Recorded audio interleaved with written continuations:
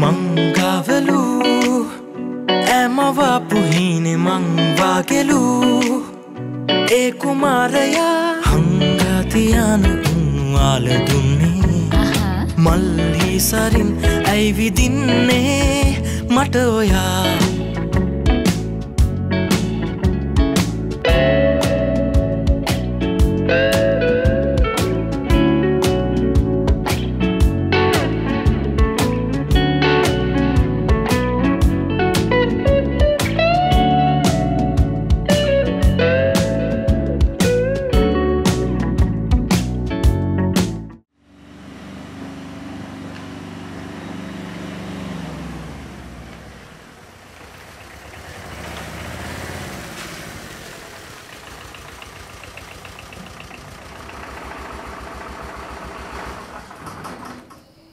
මගේ මසුරන් කට මං ඒත් බැලුවා මේ කවුද වෙලාවේ වාහනයකින් ආවේ කියලා. අක්කු. ෂා. දෙපාන්නර හොඳ දසුණක් නේ. අක්කු මං දැන් මේ වාහනේ දැක්කේ. ඒ නිසාම තමයි ලොකු සර් උදෙන්ම ආවේ. දෙවියන් සරණයි. ලොකු සර්ලගේ උදව් උපදෙස් නිසා තමයි ඉතින් මම පටන් ගන්න හැම වැඩක්ම ලොකු සර්ගේ ආශිර්වාදය පිටනේ පටන් ගත්තේ. ඒ නිසා අදත් උදෙන්ම ඇවිල්ලා යන්න ඕනේ කියලා හිතුණා. පොඩ්ඩක්.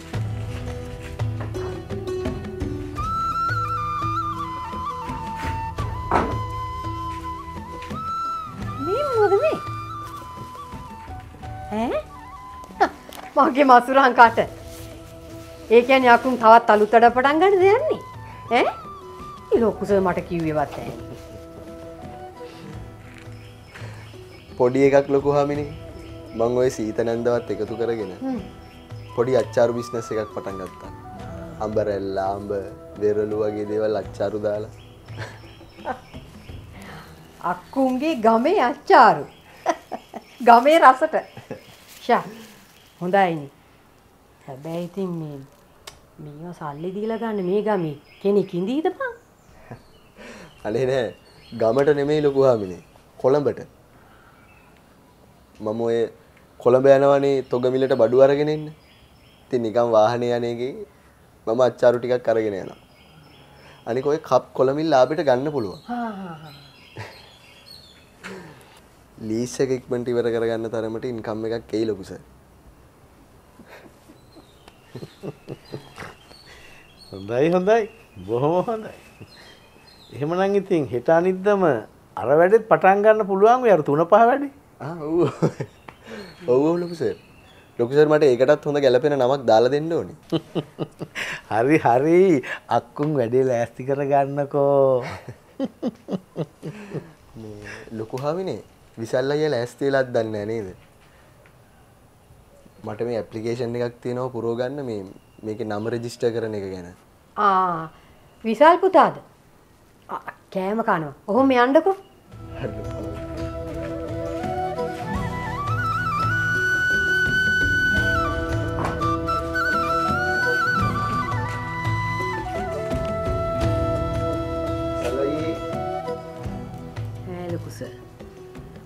මේකට මොළගෙන ආපු නැවක් කියලා කියන්නේ විහිළුවටමත් නෙමෙයි. මේ විදිහට ගියොත් නම් ඉතින් අපේ සොඳුරුලවත් පහු කරගෙන යයි. උපාධි පිට උපාධි ගැහුවත් අපේ සොඳුරුලාට පුළුවන් ද මේ වගේ බිස්නස් පටන් ගන්න? ඈ? සම්මාන ගත්තු සින්දු කියලාත් අපේ සොඳුරුලාට පුළුවන් වුණාද තාම තමන්ගේ කියලා බින් අඟලක් ගන්න? සුනන්ද නෝනා. එහෙම ඉතින් එක එක්කෙනා සංසන්දනය කරන්න බෑ. ඔව් ඉතින්. ඔය ළමයි කොහොම ඉහළට ගියාම මොකද? අර වගේ කටවාචාල පවුලක ඉපදිලා. අම්මගේ අප්පගේ කට ඇරියාම ඔක්කොම ඉවරයි.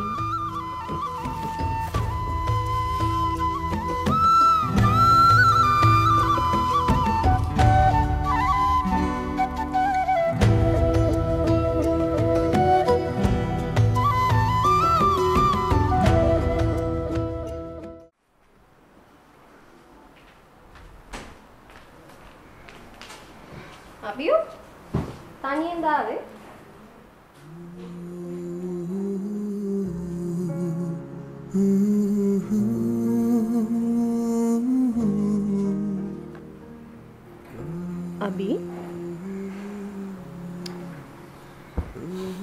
තාම චබිය ගැන ආරංචියක් නෑ මිහිරි.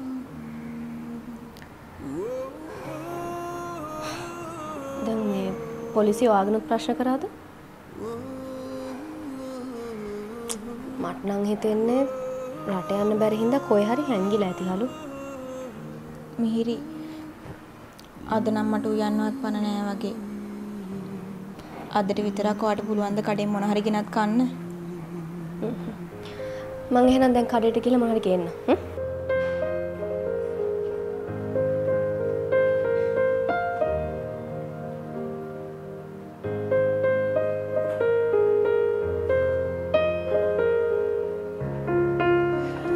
මට නම් ඉතින් ගොඩක් කියන නැහැ. මේ පඬිතු කෙල්ලව මට ගෙදර එක්ක යන්න තියෙනවා නම් ඒ ඇති. ඔය ලෙව්වත් ඉතින් මම යන්නේ දවසක මම ඔයව දාලා ගියා කියලා මම කිව්වොත් ඒක විශ්වාස ගන්න එපා.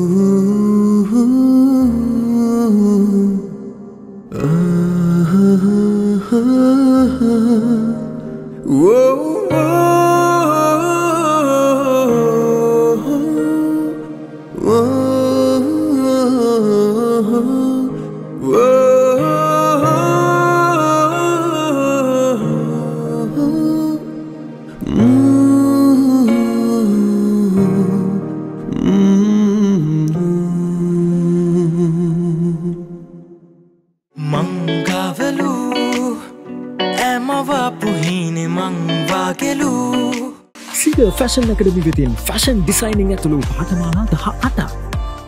එයාටෙල් 880ට තවත් අලුත් වෙලා. දැන් අන්ලිමිටඩ් සෝෂල් මීඩියා වලට තවත් වැඩිපුර ඇප්ස් 3ක්ම ඇඩ් වෙලා. අදම එයාටෙල් 880ටක් රීලෝඩ් කරන්න.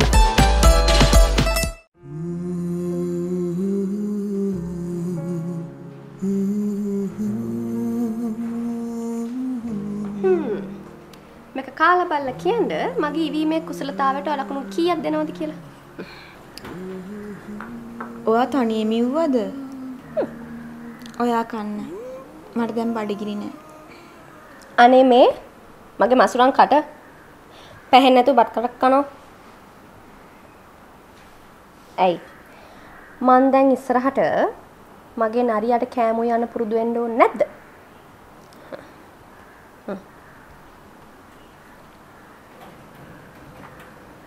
කොහමද? රසයි. මේ ඇත්තටම මං අහන්නේ මාත් එක්ක නරියෙක් හරි ඉඳීදහලු.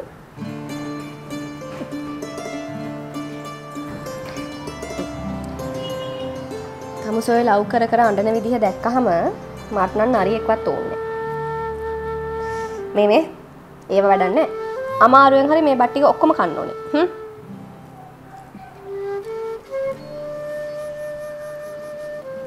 අපි කෙනෙක්ට ඇත්තටම ආදරය කරද්දී සතුට වගේම දුකත් අපි දරා ගන්න පුරුදු වෙන්න ඕනේ මිහිරි. ආදරෙන් ඉන්නකොට සතුට වගේම මේ රිදෙන බිදෙන හැම දෙයක්ම අපිට මග හරින්න බෑ. ඒක තමයි බැඳීමක් කියන්නේ. අනේ මට නම් ඔය කිසි දෙයක් තේරෙන්නේ නැහැ හොඳේ. මං නම් මගේ ජීවිතේට සීරියස් ලව් එකක් කවදාවත් කරන්නෙත් නෑ, කරන්න හිතන්නෙත් නෑ. මිහිරි. ඔයා මගේ හොඳම යාළුවා විතරක් නෙවෙයි. ඔයා මට මගේ නංගි වගේ. මම ඔයාට ආදරේ හින්දා කියන්නේ. ඔහොම සැහැල්ලුවෙන් ඉන්නා වගේ නෙවෙයි. ඇත්තටම දැනෙන ආදරේ දුකක් වුණොත් ඔයාට මට තරම්වත් ඒක දරා ගන්න අමාරු වෙයි මිහිරි. ඒ නිසා දැන්වත් ඔයා ඔයාව රවට්ට ගත්ත ඇති.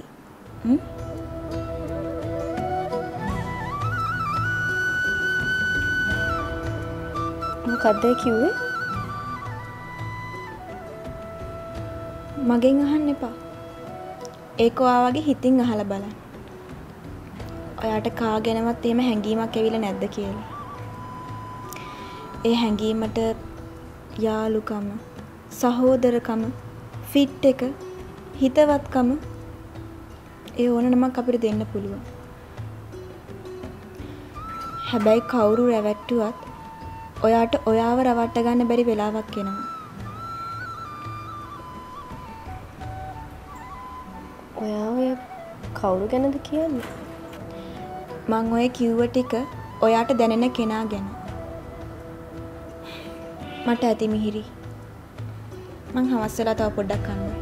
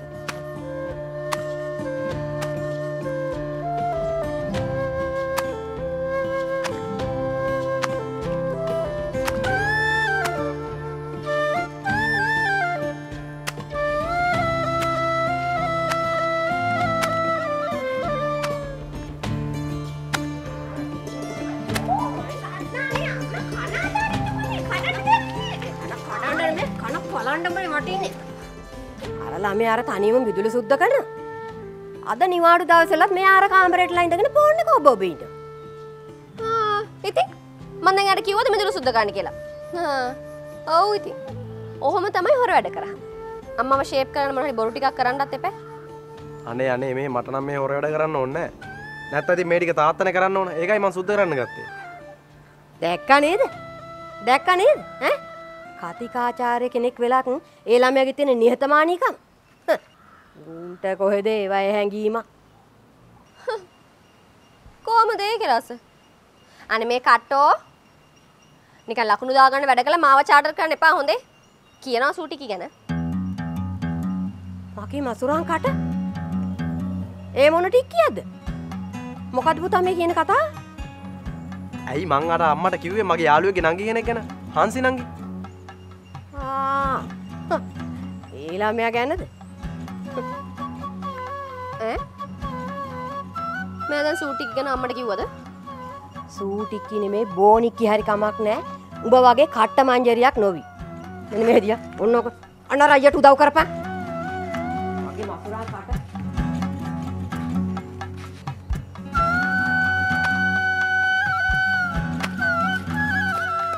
මේ තමුසේ අම්මට අතර හොල්මන ගැන කිව්වද?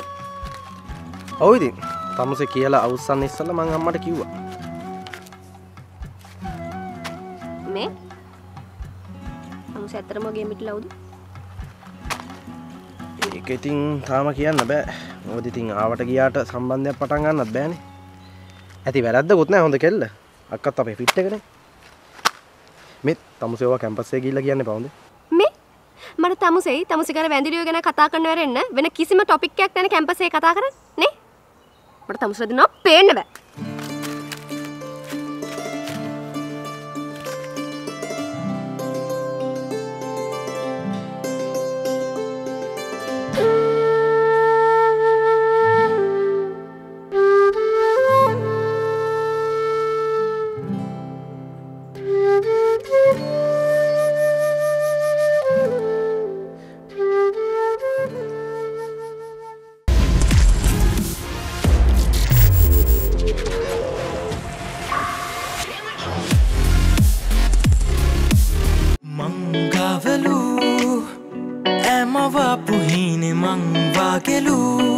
Original Hawaiian cookies nam Manchi Hawaiian cookies විතරයි. කිව්වනේ ඔරිජිනල් එක හංගන්න බෑ.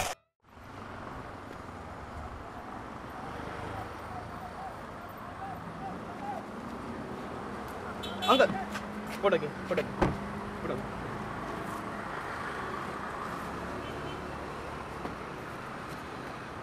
හරි අංකල්. අපි යන්න. නැගි.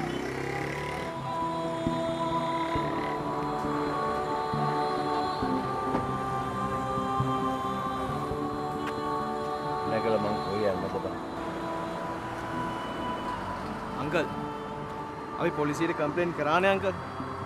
දැන් අනිවාර්යයෙන්ම නතාලියව ගෙනල්ලා ප්‍රශ්න කරයි.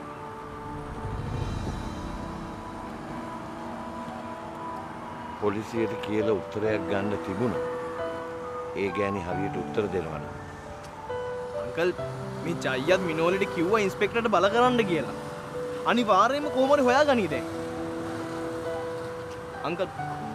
අංකල්ගේ ඇසුත් දැන් සුදු මැලි වෙලා. යන් අංකල් අපි ડોක්ටර් කෙනෙක් ගාවට යන්න. ශාරදා එනකන් ඉන්න බෑනේ.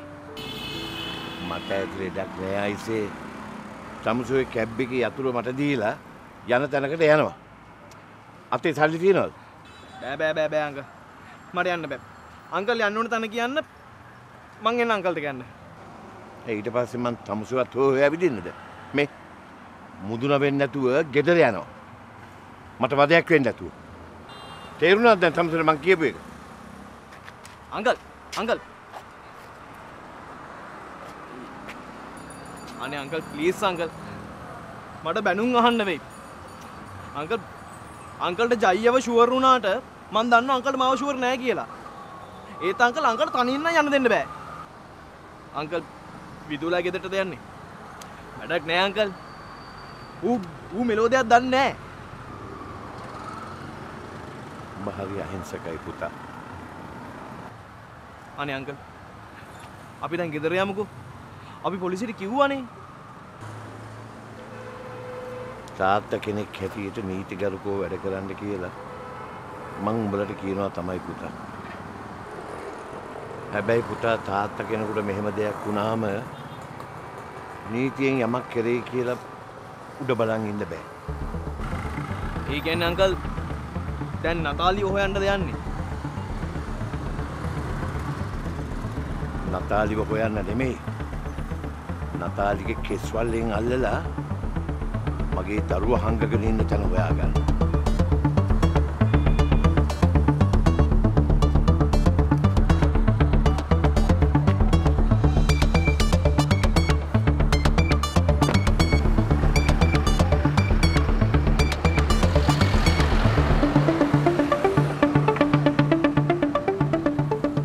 ඔයාගේ දරුදුක ඉතින් මන් දන්නවනේ ලකි.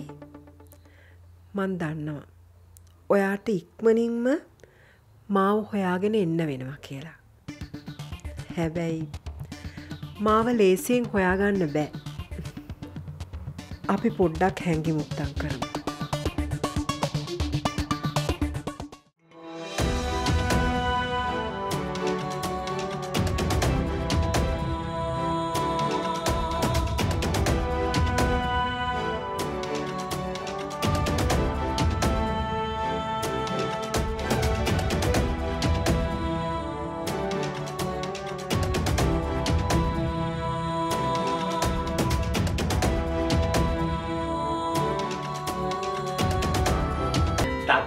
තරිකිට නොමිකිට නටන්න හිතුණා. නෝන අරන් කරේ තිය දුවන්න හිතුණා.